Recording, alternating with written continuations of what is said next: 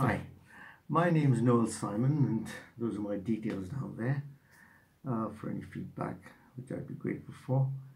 I've been teaching and tutoring chemistry for near on 50 years now, and I want to talk today about oxidation and reduction, which is a very important concept coalesced into the one word redox. Now at GCSE you learn about oxidation reduction using the word oil rig, where oxidation is loss of electrons, so atoms or ions become more positive. Reduction is gain of electrons, so atoms or ions become less positive or more negative. It's really the direction you're moving in. You also have to learn how to balance equations, and again at GCSE you'll do this by making sure you have the same number of atoms of each element on either side of an equation. So the equation is balanced, and it's called an equation because they are supposed to be equal, as in maths. In fact, when I was at Ditch several years ago, equations were written with an equal sign, then they changed to the arrow. At A level, you combine the two ideas, and you need to know about oxidation numbers or redox numbers. Now, the books give you ways in which you do this, several rules, but I've devised what I think is a simpler method. I hope you'll agree. What I do is to use two things. One is the periodic table, which you'll always be given, and I've got part of it reproduced here, what I need for today's lesson. And the other thing is the idea of electronegativity, which is very simply the power of an atom of any element to attract electrons to itself. So the most electronegative element, by far in some cases, is fluorine. It's also known as the Tyrannosaurus rex of the periodic table. Killed quite a few chemists before they isolated it.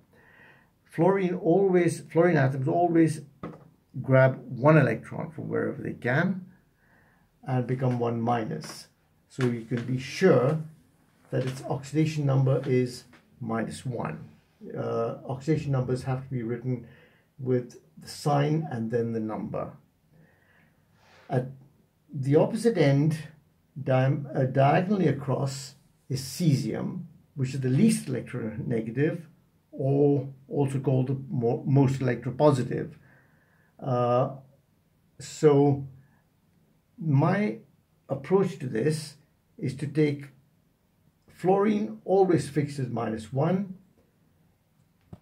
group 1 metals and hydrogen always fixed at +1, group 2 metals always fixed at +2. If you don't have fluorine, the chances are you won't, you'll probably have oxygen. In that case, oxygen is taken as -2. Others will have to kowtow to yield to whatever is there as being fixed. Now, let's take some examples to clarify this. I'll start with a very familiar one, HCl.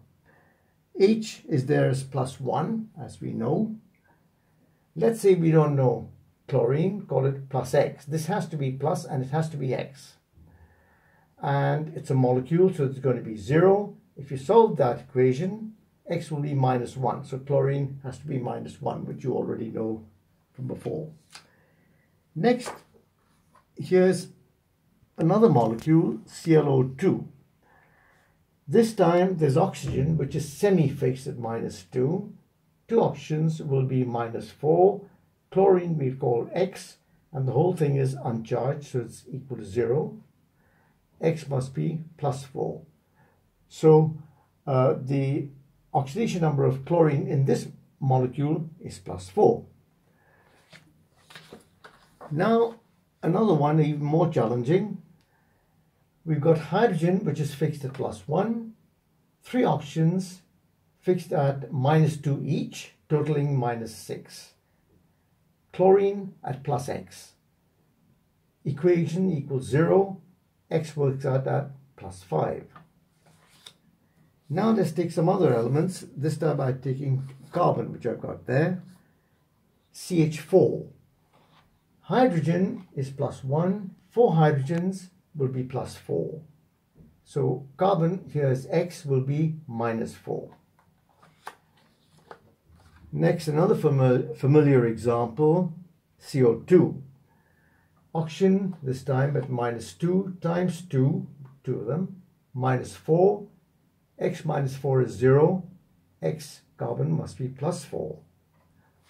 Now, what might look a bit odd, 2 hydrogens in this is methanol, if you want the name. 2 hydrogens plus 1 each. Oxygen minus 2. Carbon works out at 0. Now, might seem odd, but you can think of oxidation reduction. I saw it very well described, I thought, in a book many years ago, as a kind of bookkeeping, but instead of money, where you say the money's gone from here, it must have gone somewhere, you're dealing with electrons. So you say the negative charge has gone from somewhere. In this case, it's moved away from the hydrogen, but then it's moved away from the carbon as well towards the oxygen. Next, a molecule here. Sodium there at plus 2, 3 oxygens at minus 6, 2 sulfurs, that'll be 2x. Work out the equation, x must be plus 2. Now an ion. This has chromium here, which is a transition metal, a D block metal, and so it could have many different oxidation states. 7 oxygens is minus 14, and the whole thing is not 0 this time, it's minus 2. Work it out, x must be plus 6. Now a couple of odd ones. First, H2O2. Now this time oxygen is really up against it. It's against, competing with something that's fixed, hydrogen. 2 hydrogens will be plus 2. 2x for the oxygens equals 0 for the molecule, hydrogen peroxide. So x must be minus 1. And the last one I've got here, OF2, oxygen is up against the only element that's more electronegative than itself, fluorine. So fluorine will be minus 2, x has to be plus 2. Now, let's just see how that might work in an actual exam question. So, if we take this bit down here, C, in the manufacture of molybdenum metal and so on, you have this equation. You can read the question first. And what you're asked to do is, using oxidation numbers, show what's been oxidized and what's been reduced in this reaction. Now, I've got it written here. That's the equation up there. And you can see the oxygen is fixed, semi-fixed. There's 3 of them there. Hydrogen is, of course, fixed. So molybdenum, the oxidation number of the molybdenum is going to be plus 6. And is going to molybdenum metal, so to 0. It's gaining electrons, it's being reduced. Meanwhile, the hydrogen, that's the element there, it's 0, and is going to plus 1 times 2, of course. It's gaining, losing electrons, I beg pardon, and has to be 6 electrons, has 3, that'll be minus 6. So the hydrogen is oxidized from 0 to plus 1, remember, and the molybdenum is reduced from plus 6 to 0. Well, I hope that's been of use to you, and do let me know if you have any comments. I'd be interested in them, regardless of whether they're positive or not. Thank you.